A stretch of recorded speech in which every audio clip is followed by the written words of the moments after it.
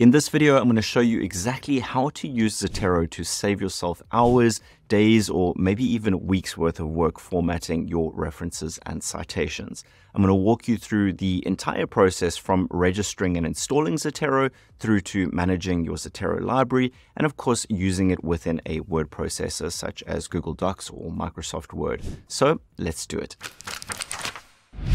Hey, Derek here from Grad Coach. To kick things off, let's take a quick look at how this tutorial will be structured. First, I'm going to explain what exactly Zotero is and why it's such an incredibly useful tool to have in your academic writing arsenal. From there, I'll take you through the registration and installation process, after which I'll walk you through the actual Zotero library interface and explain each section so that you can get maximum value from the software. Once we've laid that foundation, we'll look at the various ways in which you can add resources to Zotero and then manage your reference library like a pro. Last but not least, we'll look at how to use Zotero within a word processor such as Google Docs or Microsoft Word to make inserting your citations and building your reference list super simple. If you'd prefer to skip past any of these sections, you can find the timestamps in the description. And so without further delay, let's jump into it. So let's start by quickly addressing the question, what exactly is Zotero and why should you even use it? Well, simply put, Zotero is a powerful little tool that makes the task of referencing a lot easier and more accurate. Essentially, you just load up the reference information into Zotero once, and then Zotero will make sure that all of your in-text citations as well as your reference list are perfectly formatted according to your university's required referencing system. Simply put, Zotero takes care of the time-consuming and error-prone task of formatting citations and references, which of course saves you loads of time and also makes sure that it is done 100% accurately, something which is pretty much impossible to do if you manage your references manually. Best of all, Zotero is completely free to use up to a data storage limit of 300 megabytes, which if you're just storing reference data will be more than enough. It's worth noting that Zotero is a competitor of sort to Mendeley, which also offers much of the same functionality and a bit more. If you are still shopping around for a referencing solution, we've got a tutorial video covering Mendeley as well, and you can find the link to that in the description. So let's start by getting you set up with Zotero. The first thing that you'll need to do is download the actual Zotero software, which is available for Windows, Mac, and Linux. I'll be using the Mac version in this video, but the functionality and layout are much the same across the board. To download Zotero, just head over to zotero.org or .com, they both take you to the same place, and hit the download button. You can then install Zotero and open it up. When you open Zotero for the first time, it will automatically load up this web page. If for any reason it doesn't, you can find the link in the description below this video. As the page suggests, the next thing you'll need to do is add the Zotero Connector to your browser, for example, Chrome or Firefox. But what exactly is the Zotero Connector? Well, simply put, the connector is a really handy little browser plugin that allows you to quickly add web-based resources to your Zotero library. For example, news articles, journal articles, or just general web pages. I'll show you exactly how to use the connector a little later in this video, but for now, you just need to add it to your browser. Last but not least, you'll want to register a free Zotero account. This isn't mandatory, but I would really recommend it as it ensures that all of your reference data is backed up to the cloud, which is really handy when you spill coffee all over your laptop. The Zotero account also allows you to synchronize your Zotero library across multiple devices, which is super useful if you're working on more than one device. To register, just head back to the start page. Again, we'll include that link below in case you missed it, and enter your details. Keep this login information close because we're going to explain how to use it a little later in this video. All right, so now that we've got all the puzzle pieces in place, let's take a quick look at the Zotero interface so that you can understand what each section does and how to get the most out of Zotero. The home base of Zotero is what's called the library, and it's what you'll see whenever you open the Zotero application. This area is where you will input and manage all of your reference data. As you can see, we already have some resources visible here, while yours will of course be blank at first. But don't worry, I'll show you exactly how to add resources to your library a little later. So if we look at the main menu on the left, you'll see that this area provides a few ways to organize and filter your reference library. Most commonly, you'll use the My Library option, which will show all of your resources, but you can also create custom collections and you can add your own publications and so on. Of course, I'll show you how to do all of this in the next section. Continuing down, you'll see this area which contains a set of tags. In short, you can tag any resource with whatever tag you choose and then use this section to filter the library down to only those resources that have the specific tag. This functionality is really useful for tagging key variables, constructs, contexts, or anything else that you can think of. Lastly, let's move over to the right side of the Zotero interface. This section displays the reference data for whichever resource you've selected in the library. This will typically include the title, the author, the date, the publication, and a whole lot of other attributes depending on the type of resource. Again, we'll dig into this in the next section. All right, so that's just a quick overview of the library interface to give you a big picture view of what everything looks like. And now that we've got that out of the way, let's look at how to actually use Zotero. The first thing that you'll need to do is to synchronize your Zotero application with your Zotero account, which you created a little bit earlier. Obviously, if you decide not to create a Zotero account, you can just skip this step. But as I mentioned, it's definitely a good idea to register for an account. To synchronize your Zotero app, just select the main menu followed by settings and then sync. Then just enter your details there and you'll be all set. You only need to do this once. With that sorted, the next task is to add your reference data to Mendeley. This is the least exciting part for most students, but the good news is that Zotero offers quite a few different options to fast track this process. Naturally, given that you're using Zotero to save yourself time, you want to try spend as little time as possible adding reference data into Zotero. So I'm going to show you all of the options that are available, and then you can decide what works best for you. The first way to add reference information to Zotero is by manually entering the information. This is the most time-consuming option, certainly the least popular option, but I want to talk about it first so that you can see exactly what information Zotero captures. So the way that you do this is to click the little green plus button up top, followed by the resource type, for example, a journal article or a book chapter. You can also go down to the More option to find a whole lot of other resource types.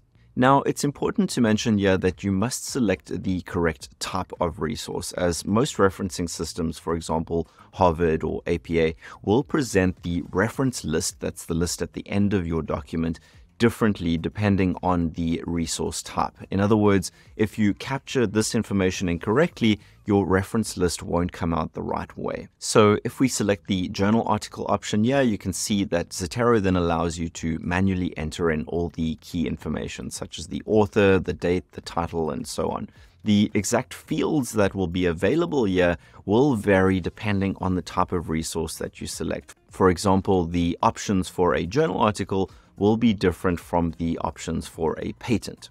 Now, if you're looking at this and feeling a little bit overwhelmed by all of the fields that can be filled in, don't worry. It's not necessary to fill in every single field, but you do need to include whichever fields will show up in the reference list, which again will depend on your chosen referencing system, for example, APA or Harvard. So that covers the first option for adding reference data to Zotero, which is of course manual entry. As you can see, this is the slowest and most labor-intensive option, so you'll probably want to avoid this route as much as possible. But I wanted to run through it first just so that you can see what all Zotero captures. The next option for adding data to Zotero is to upload or link the actual article PDF. This is most useful for academic journal articles, as Zotero will often automatically import all or at least most of the reference data from the PDF itself, which of course saves you a lot of time. To do this, again, you'll click the little green plus button,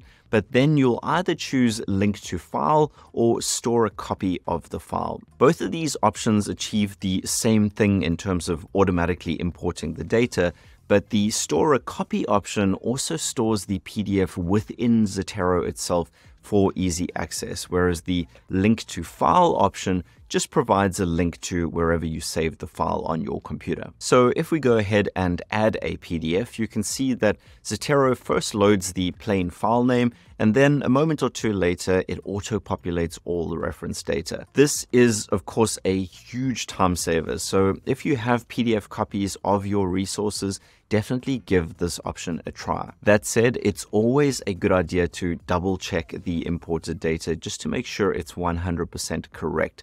Sometimes Zotero won't pick up every data point, so you want to just check that to be sure. The third option for loading reference data into Zotero is possibly the simplest and fastest, and that is to use an identifier such as a DOI or an ISBN. Again, this only applies to journal articles and books, but it is a super efficient way to add resources, so you'll definitely want to make use of it whenever possible. To use this method, simply click on the little magic wand button and then paste in the identifier. Zotero accepts quite a wide range of identifiers, including ISBNs, DOIs, and PMIDs, and you can usually find this information very easily when looking at any academic database. You can then just copy-paste the identifier into Zotero, and as you can see, it automatically feeds all of the relevant info directly into Zotero, saving you a huge amount of time. Again, a word of caution here, always do double check the data just to make sure that it's 100% correct. All right, on to the final option, which is to use the Zotero Connector, which, if you remember,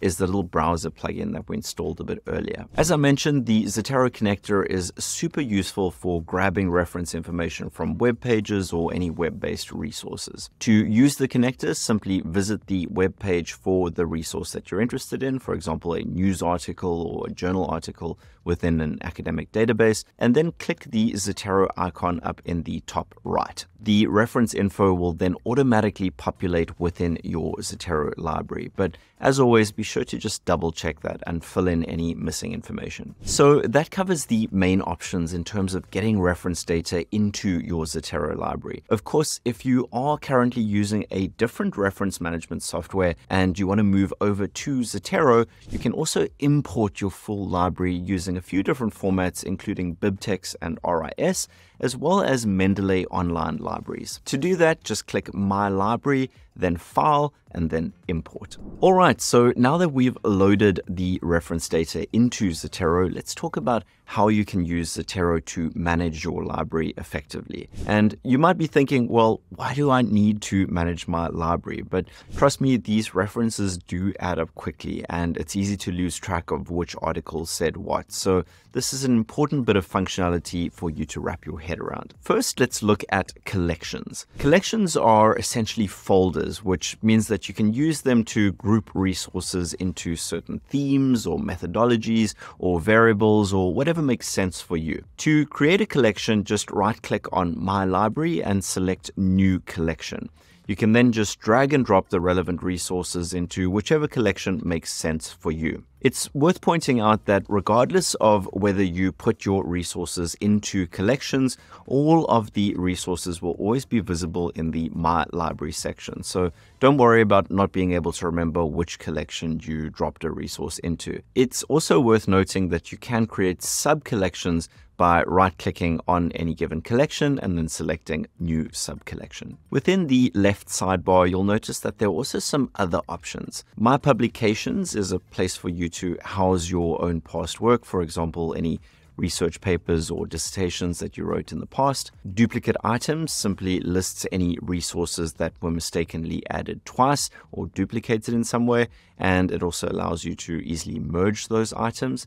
And lastly, the Unfiled Items section simply displays any resources that you haven't placed into a collection. Moving down to the bottom corner of the Zotero interface, you'll find the Tags section. Clicking on any of these tags will filter the library down to show only the articles with those tags. To use this feature, you'll need to first tag your resources according to whatever structure suits you. To do that, simply select the resource that you want to tag, Then select the Tags button up in the top right and add a tag or multiple tags as necessary. Moving back up to the top bar, the final navigation tool that you'll want to make use of is the search function, which you can access by just clicking the little magnifying glass. As you can see, Zotero provides you with some pretty fine-grained search functionality here. You can search using quite a few different parameters, and you can also save your searches. So you'll definitely want to make use of this, especially if you have a larger collection. Now, it's worth mentioning that while the search function, as well as tags and collections, are all pretty useful ways to organize and navigate your reference data, they are somewhat limited. If you are working with a larger collection of references for something like a literature review, it's generally best to use a literature catalog spreadsheet to keep track of all your resources. By using a custom spreadsheet, you can create as many different attributes as you like, and you can easily filter and sort according to a specific attribute or a combination of attributes. For example, if you want to find studies within a certain context that also use a very specific methodology. If you'd like, we do have a free literature catalog spreadsheet that you can download and customize as you wish, and you can find the link to that in the description. Now let's move on to the actual resources themselves. You'll notice that if you click on any given resource, Zotero will show you all of the captured information in the right sidebar. You can edit any piece of information by just clicking on the respective field, and all of the info will be saved automatically. If you look at the top of the sidebar, you'll see a Notes option. In this area, you can make notes that are specific to each resource. This can be really useful for jotting down the key takeaways of each article in relation to your research aims or questions, or just making any other notes that you want to keep handy. Zotero does allow quite a bit of customization here in terms of formatting, so do play around with this. It's also worth mentioning that whenever you create a note, it will be added to the drop-down section of the resource over here. Returning to the top of the right sidebar, you'll see an option called Tags, which we've already covered. And then the last option you'll see is something called Related. The Related function allows you to link any given resource to other resources so that you can quickly look up related papers. This can be handy for keeping track of how papers connect to each other, but it is admittedly a bit basic. If you really want to explore relationships and connections between papers, a spreadsheet-based literature catalog is still likely the best option. Remember, you can grab a free copy of our catalog spreadsheet using the link in the description. One final bit of functionality that I want to highlight is Zotero's built-in PDF viewer. If you look at the final column in the main window, you'll see that many resources have a little PDF icon next to them, which indicates that the PDF is either linked to or uploaded into the Zotero library. If you double-click that icon, the PDF will load up within Zotero, which can be really useful. What's more is that you can make little notes and comments in the PDF itself, and you can also highlight specific pieces of information using the buttons up top. This means that Zotero can act as your home base for not just reference information, but the actual articles as well, keeping everything neatly organized in one place. All right, so now that we have looked at how to add and manage your reference data within Zotero, it's time to get to the most important part, which is, of course, using Zotero within your actual word processor. This is where the magic really happens, so let's have a look. For this tutorial, I'm using Google Docs as my word processor, as it integrates really seamlessly with the Chrome browser plugin. But the process will be much the same if you're using Microsoft Word. If you'd like me to do a tutorial specifically for Microsoft Word, please do let me know in the comments. So let's take a quick look at the interface. Once you've got the Zotero Connector plugin installed, you'll notice that you now have a new menu option within Google Docs, and that menu is titled Zotero. This menu provides you with pretty much everything you need to manage both your citations, that's in-text citations, and your reference list within Google Docs. So first, let's add some in-text citations. To do this, simply place your cursor at the point that you want to add the citation, and then select the Zotero menu followed by the Add or Edit Citation option. The first time that you do this, Zotero will pop up and it will ask you which referencing system you want to use, for example, APA or Harvard, And then Google Docs will also ask you if you want to grant permission to Zotero to edit your document, which of course will be necessary. Just follow the prompts and you'll return to a page that looks like this. This red bar is where you're going to search for and select the resource that you want to cite. You can search by title of the resource or by the author, whichever works for you. Once you find the relevant resource, simply select it and press enter, and then Zotero will insert the citation into your document. If you want to insert multiple citations for one sentence, then just keep searching and selecting in the prior step before pressing enter. Alternatively, you can click on the citation itself and then select edit with Zotero and add a few more citations. It's worth noting that you can also change the appearance of this little Zotero red bar to show a list of citations rather than having to search for them. To do this, go to add or edit citations as usual, and then click the drop-down menu and select classic view. As you can see, this gives you a view that looks a bit more like the actual Zotero interface, so feel free to use that if you prefer. Once you've added all of your in-text citations, it is of course time to create your reference list, or what Zotero calls a bibliography. To create a reference list or bibliography, all you need to do is place your cursor where you want to place the actual list, and then select Add or Edit Bibliography from the Zotero menu. Zotero will then automatically create and insert a full reference list into your document, perfectly formatted according to the referencing style that you selected earlier. This bit of functionality alone will save you a huge amount of time, and it will also ensure that your reference list is 100% accurate. Of course, that's provided that you inputted the data 100% correctly. The only thing that you may still need to do is to set the line spacing based on your institution's requirement. For example, APA and MLA both require double line spacing. If you are using APA or MLA, be sure to check out our tutorial videos for those formats. As always, links in the description. If for some reason you find that you have to change the referencing format after the fact, you can just select the Document Preferences option from the Zotero menu and then select the relevant option. Zotero provides built-in support for all of the most popular formats, but if you require something else, you can find plenty more options by heading back to the Zotero desktop application, opening the settings, heading to the Site tab, and selecting Get Additional Styles. Alternatively, if your university has its own style and can provide you with a CSL file, you can import that by clicking the little plus button over here.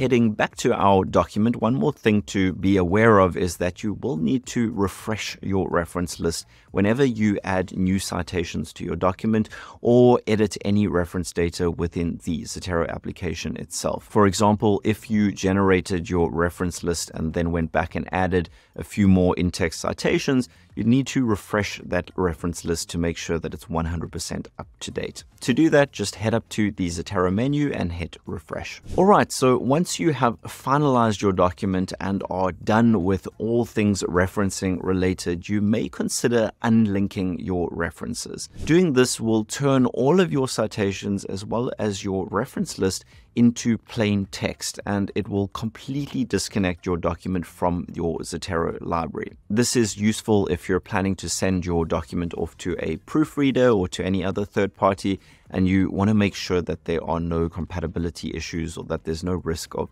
the link breaking between your document and your Zotero library. To do this, simply head over to the Zotero menu once again and select the Unlink Citations option. But if you do this, please make sure that it's the very, very last thing that you do, as you won't be able to rebuild your reference list once you've unlinked your references.